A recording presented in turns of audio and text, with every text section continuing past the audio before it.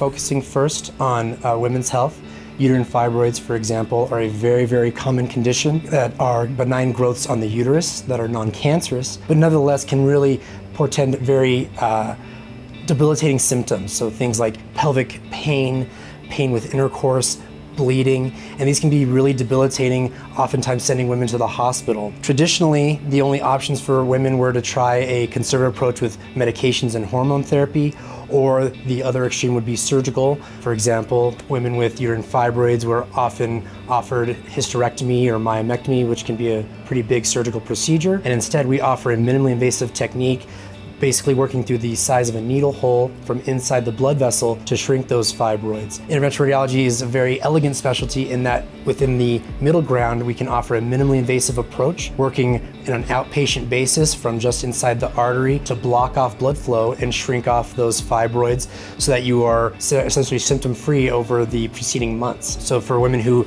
don't want surgery, want to preserve their fertility, uterine fibroid embolization is a very appealing option.